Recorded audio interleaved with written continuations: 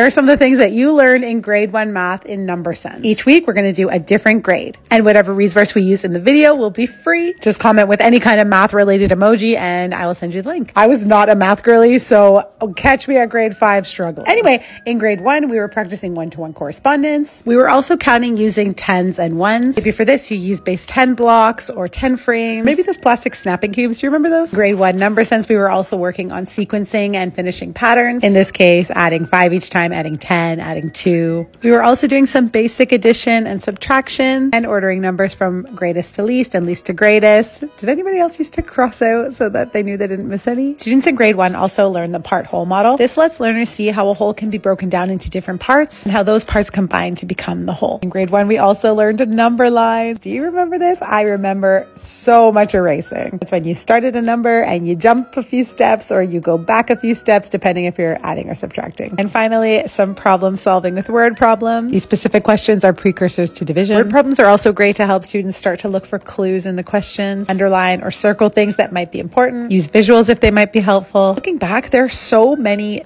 building blocks that we learned in grade 1 number sense. Again, we've made this resource totally free as part of this fun series we're doing. Be sure to follow to see if I can conquer grade 2.